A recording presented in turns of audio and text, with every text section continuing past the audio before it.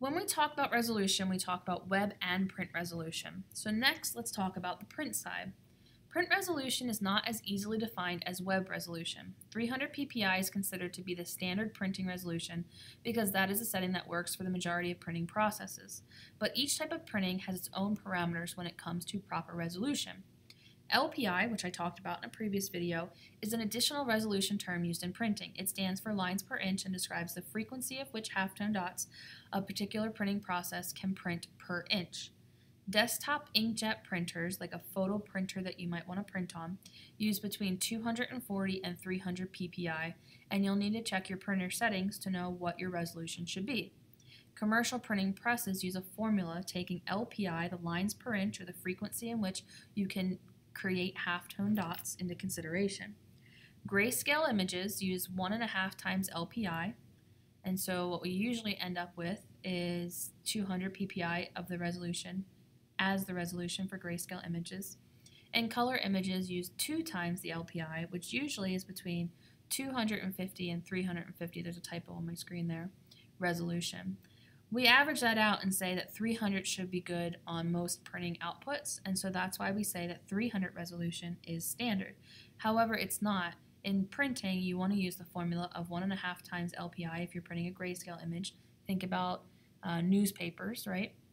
If newspapers can print 70 LPI, and just made that number up, then we would multiply 70 times 1.5, and that would give us the resolution that we need for newsprint images.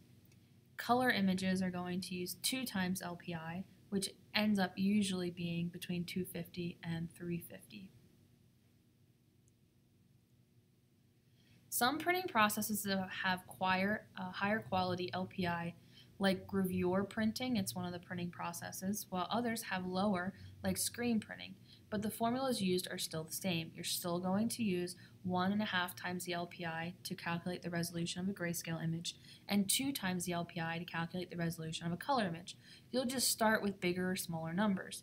And so if you have 133 LPI, you'll multiply it times 2, and you'll need 266 LPI. If you start with 33 LPI, you'd multiply that times 2 for a color image, and you'd only need 66 pixels per inch, or DPI. File size is also very important for print resolutions. So file size is important for web resolutions because we don't want big files. We want them to load quickly because someone may they may go to your website. It takes more than 3 seconds for the website to load, and they'll get bored and they'll leave it, right? So we want it to load really fast. Conversely, we want as much data as possible when we're printing because we want to make sure that we're printing the highest quality images. Print resolution is much higher than web resolution. So web we said was 72, and print resolution is 300 ppi if we're looking at it on screen, DPI if we printed it. And we want to have 300 pixels per inch. But just like web file formats, or web resolutions, we don't want anything bigger than 300 or whatever the calculation is determined by using these formulas.